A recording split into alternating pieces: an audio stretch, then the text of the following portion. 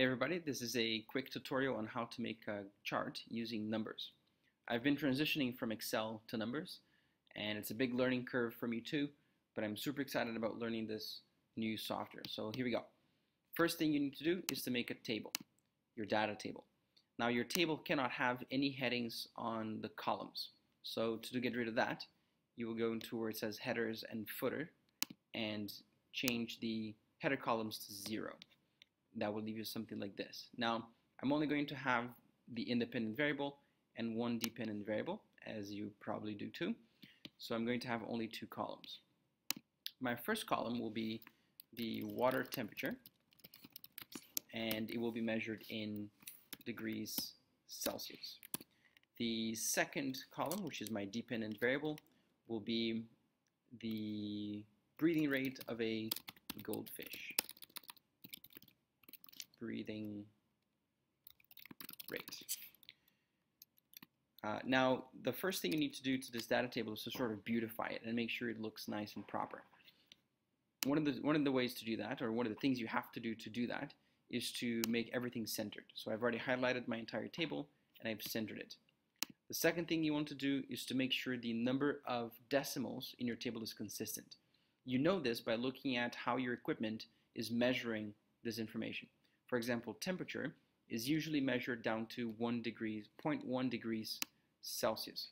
So when you highlight your table, only the water temperature in this case, I can then go to cell.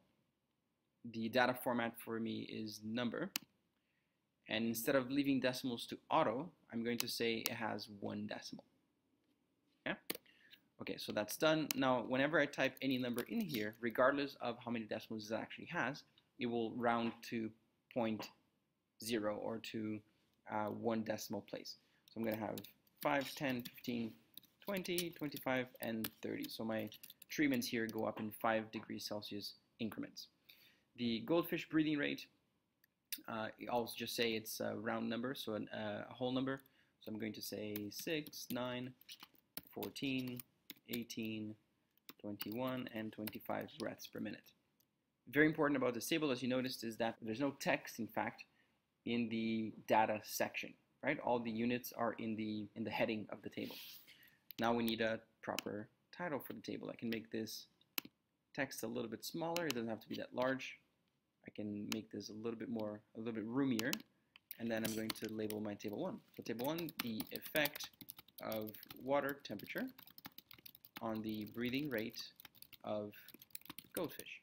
I should probably have the scientific name of goldfish in that title as well, but this is a good enough title. It has the independent variable and it has the dependent variable as well.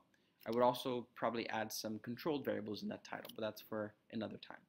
Now, to make a chart, now that my table is ready, I select the chart button. I want a scatter plot for this particular set of data, and you always want your chart to be black and white, because when you print, the colors may not come off really well. So now you add the chart data, and you can click on water temperature. Always click on the X value first, or your independent variable. Now once you do this, you will see that it selects water temperature and it shows a Y in there. And you don't have to worry, because when you select your next column, which will be then your actual Y values, the first column you selected will change to X.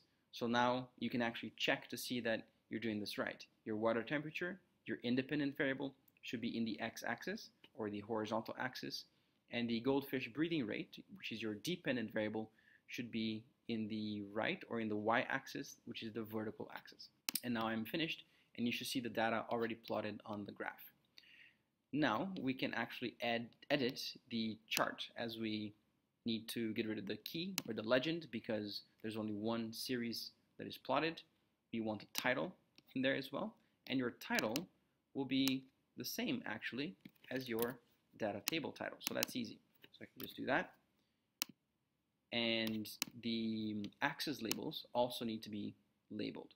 So under axis name, the value here for the x-axis label is the same as the heading where the data came from. So I'm going to say water temperature, and that is measured in degrees Celsius.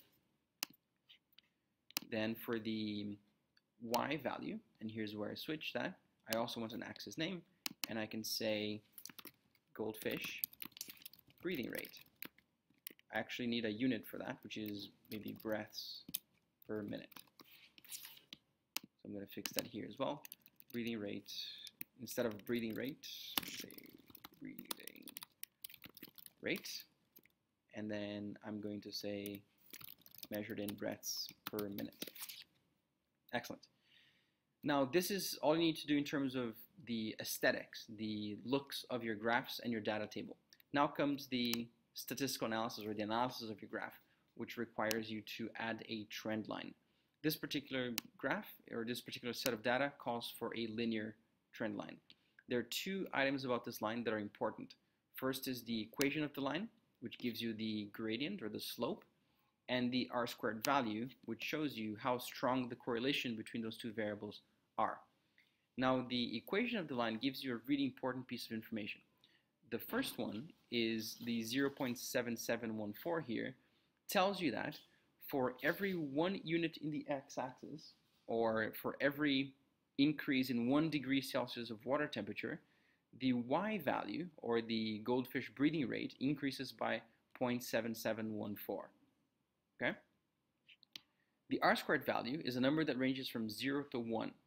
The closest the number is to 1, the better correlation there is, meaning the more water temperature impacts or affects the goldfish breathing rate. A number closer to 0 means that you would probably have something close to a horizontal line, means that you would have the two variables have no correlation, meaning that the water temperature would not affect the goldfish breathing rate. And this is it. This is what your chart should look like. You have a trend line, you have the gradient of that line, you have the R-squared value, which shows you the strength of the correlation, and you have a data table that is appropriately formatted. I hope this is easy to follow, and I'll see you guys in class.